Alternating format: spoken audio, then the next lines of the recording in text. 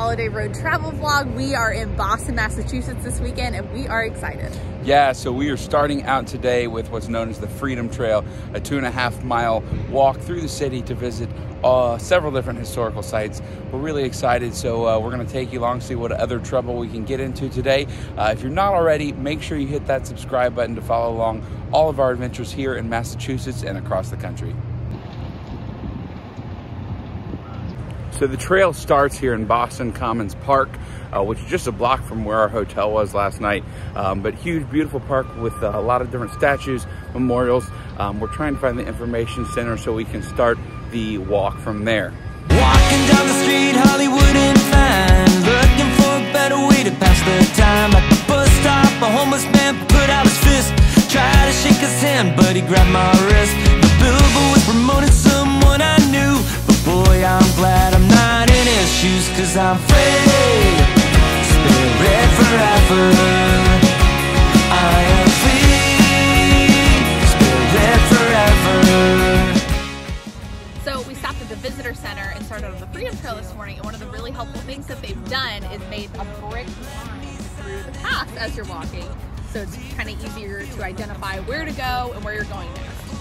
Noticed the guitar that asked me if I was gonna be a star, 'cause I'm free.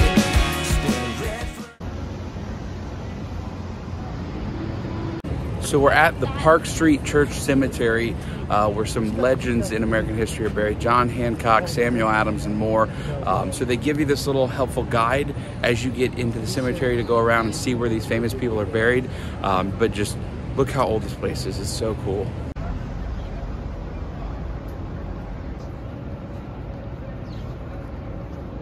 Revere. Hey, that's where he's. That's yeah.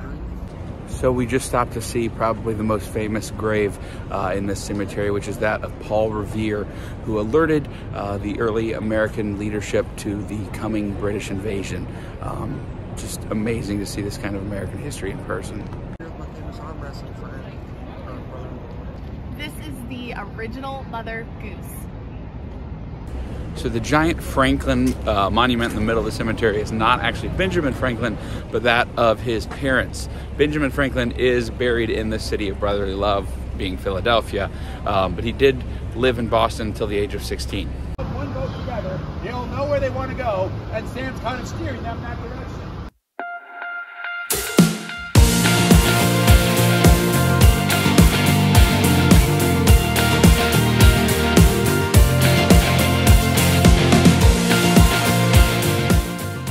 We're nearing stops 4 and 5, which is the King's Chapel Church and the King's Chapel Cemetery behind us here.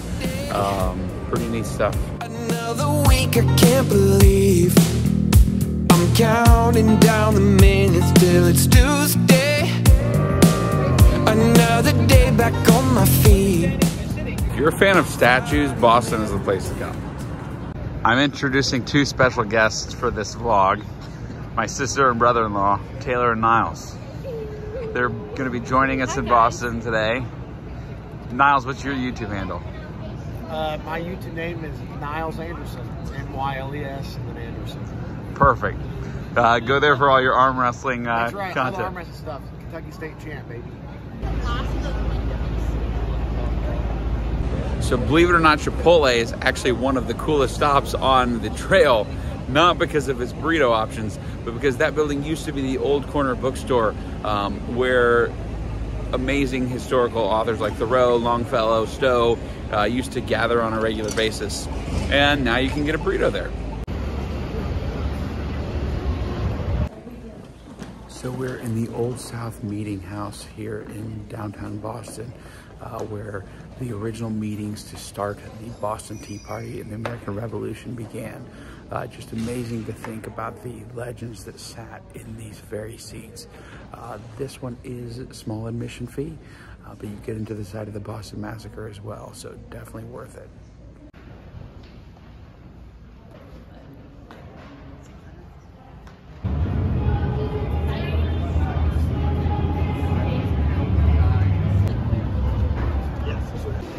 Where are we at right now? I think we're at the State House. Yes, we're at the State House. What happened here? I'm not sure yet. I haven't read enough.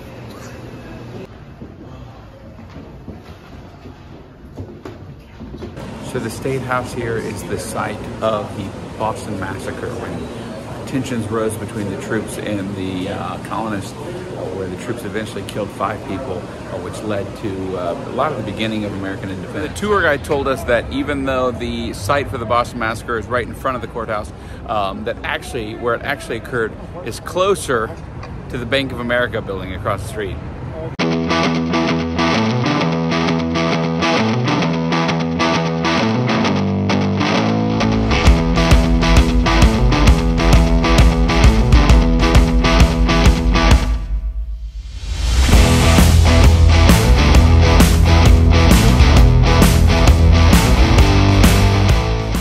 Super excited to eat here in Quincy Market. We got the Boston Chowda Co, but there's seafood everywhere. It looks delicious.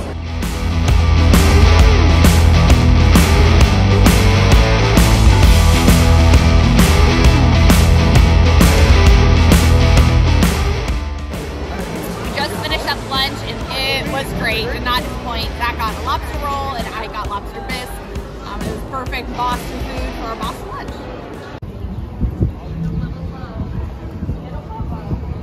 So taking a little break from the Freedom Trail, the Quincy Market is full of food and shops and is right behind Cannoli Hall, which I'm sure I'm saying wrong, but definitely a great stop for lunch, as you just saw. Oh, look at the chandelier inside.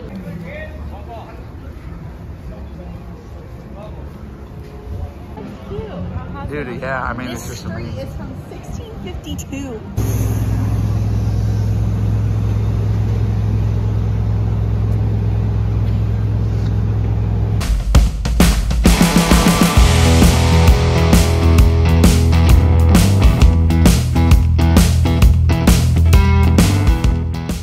We are about to compare 2 of the Boston famous pastry places. This is Modern Pastry we're at now, and then we're going to go down to Mike's Pastries in a little bit and compare the 2.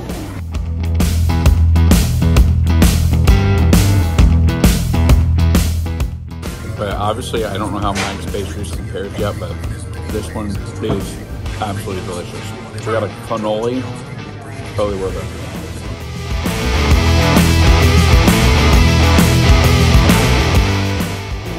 We're at the second pastry location, Mike's. It's Deanna's choice, so we'll see what she thinks.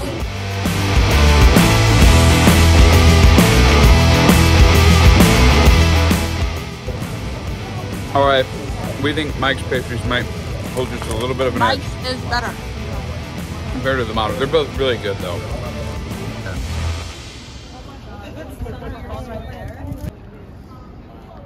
We're here at one of the most iconic landmarks in Boston, and that's the Paul Revere House. Obviously known for his famous midnight ride to alert the American leadership that the British were coming. Thank you. But it was a very well liked fair. And We're almost to one of the most iconic spots on the Freedom Trail, which is the Old North Church, where of course Paul Revere hung lanterns to alert the people that the British were coming. Absolutely legendary. If anything, you've probably seen bits of it in National Treasure, the movie, but it'll be really cool to see it in person.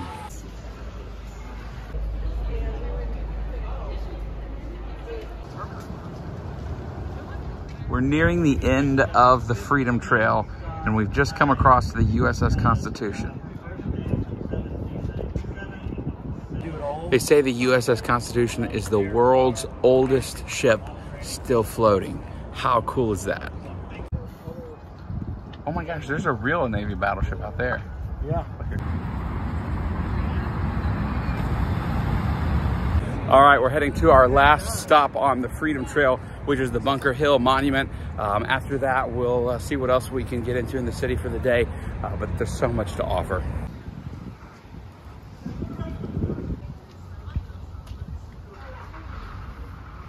We are at the end of the Freedom Trail. We are at the Bunker Hill Memorial. Very cool building. I think it is free to actually go up inside and walk up the steps.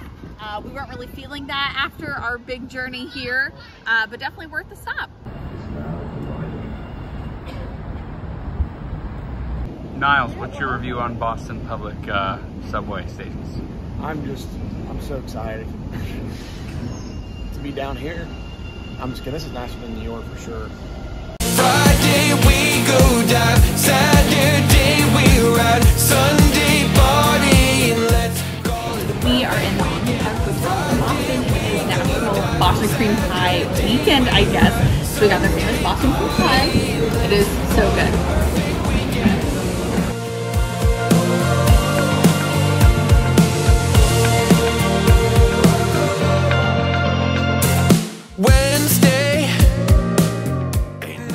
The Omni Hotel is the birthplace of that dessert, and as luck would have it, they were just having a party for National Boston Cream Pie Day, and we got it all free. I wanted to go there as soon as I found out we were going to Boston, and it just worked out so well. So we headed back to the hotel for a little break, freshened up, and now we're heading to something that we're pretty excited about called Puttshack, a new interactive way to play mini golf.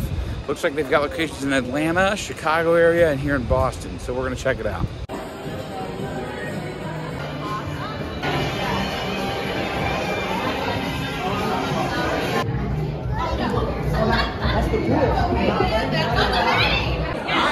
This place has golf balls that keep your score for you. So it shows up on the screen, tells you how many shots you've taken, and there's ways to get bonus points. It's really, really cool.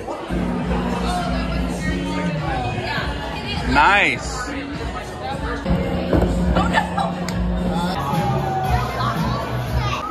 I'm doing better than Zach right now.